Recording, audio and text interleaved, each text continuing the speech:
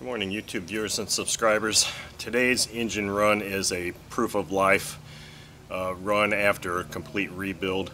This is an OS FS-60 open rocker engine that a customer has sent to me for repair or bearing replacement.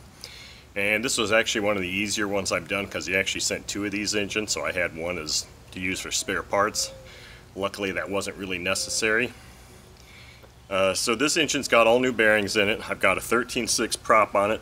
I've got some Omega 5% fuel and an OSF plug on it, the plug that came in it. So let's fire this thing up and see how she runs.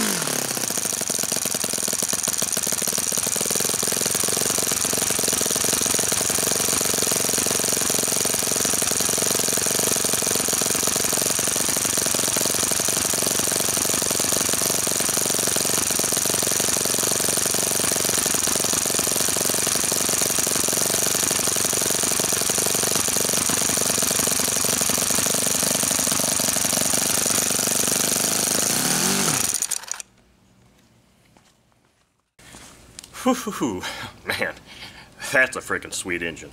I know all good things must come to an end. Even though we weren't out of fuel, I went ahead and ended this. And I'm not going to edit this video at all either. It's just going to be a long video because it's a freaking awesome engine to see running, to see it idling. Now granted, it's not idling super low, but it's idling pretty damn reliably. You saw how long it was sitting there idling. And I mean, there's just really nothing more to say about this. This is just classic OS quality from the early 80s. You just can't beat this stuff. So Blair, you're really going to enjoy this engine. This is a freaking nice engine. Thank you all for watching.